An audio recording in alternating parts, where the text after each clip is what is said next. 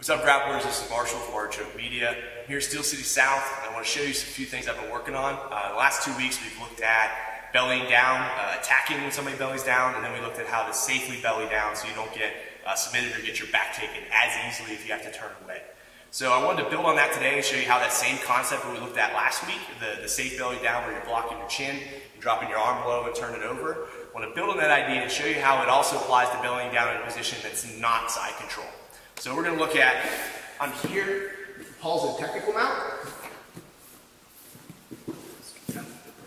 So Paul's in technical mount here, all right? So whenever Paul's in a good technical mount, his position is completely built on stopping me from turning back into him. The entire structure that Paul's built is designed to keep me on my side here. So he's got his knee nice tight to my back, his hips are sitting heavy on my hips, so it's really hard to rotate, and he wants me to belly down. So unfortunately, that's going to be my best choice in a lot of cases, so I have to be able to do that safely. So last week we looked at when I'm here in this position to take my top arm and come under my chin here, and I'll do this one time when I'm not facing this way so you can really see what I'm doing. Bringing my fingers here, and then we start going over this top arm. So we're going to do the same thing here, and I want you to see how my hips move in this position. So I'm here, I've got my chin in, so actually let's rotate. There we go. Good camera angle. Cool. So I'm here, my fingers underneath my chin. Now this arm has to come underneath me to get out of this position reliably. So the danger here is that I give Paul a chance to send his first hook. So when I do this, I got to do it kind of quickly, and I want to do it with good form. So underneath my chin, my hands down, because I don't want him to get that bow and arrow kind of grip. So I'm here, and I'm starting to step over. So I take like a big step out, I kind of elevate my hips. Now my bottom arm pulls underneath me, almost like I'm reaching for like a 6-shooter, like I'm going underneath here. I'm going to cup the back of Paul's ankle. So I'm just grabbing it just like this. So my hand just goes right underneath, cup the back of Paul's ankle, but I go back to where I was here. So now with this grip on Paul's ankle, you can see where my hand is right here. I'm not pushing his leg away, I'm just using this grip to keep Paul's leg in the same place. So now I can shrimp this out, bring a knee in, and start getting him into half guard.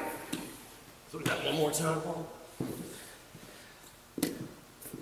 So I'm inside, always protecting my neck because that bow and arrow grip is a big thing Paul's looking for, or it can turn into a clock choke if he's really sneaky. So I get my fingers right at the tip of my chin, not up by my ear, just nice and low. Close that channel down here. Elbow nice and tight so he doesn't arm bar me. Step over, start to belly down. This arm shoots back like I'm looking for a pistol grip, like I'm looking for an actual pistol, like a 6-shooter Western style. Get that ankle grip. And I turn back. Now with that grip here, Paul can't close his ankle in nice and tight because he wants that cinch for that technical mount. So I shrimp back, wrap up that half guard.